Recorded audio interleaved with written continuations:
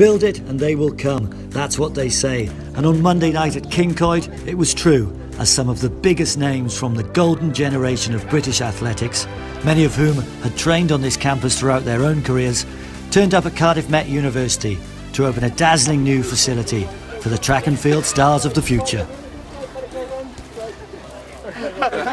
It's great to see so many people turning up to see it open. I think, you know, because they're going to be our message givers, aren't they, to say what a world-class facility is right on our doorsteps now.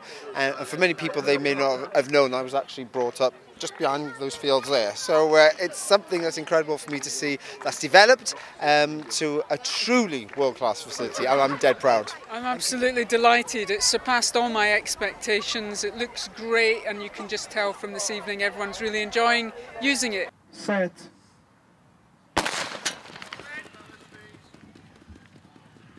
It's just a great facility. I mean, it was needed. You know, the indoor track's fantastic. The outdoor track now is amazing. For all these athletes who are going to be training on it, it's going to be perfect.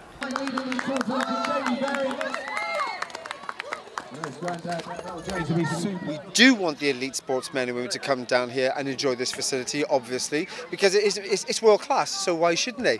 But also I think that community element is something else which is pretty important, because I started as a community athlete. I ended up being at the highest level, but I was pretty lucky that these facilities were around there and then, and I think the youngsters now will appreciate it once again.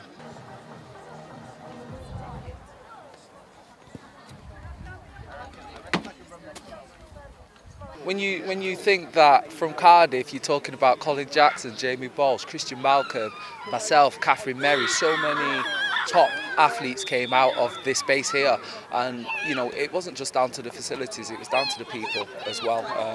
Me myself, as I say, as an Englishman, I always felt welcome, and that's why when they said they were opening the track, you know, you'll find that time and you'll come, because as I say, many people, and a lot of them are still here, supported me throughout my career. So it's fantastic to see how this place has developed, and long may it continue. And I would recommend any athlete who's serious about, you know, whether it be Commonwealth, European, World or Olympic success, this is a fantastic base. It's produced Olympic champions, so you don't need to worry about what this facility is capable of. Great running, man.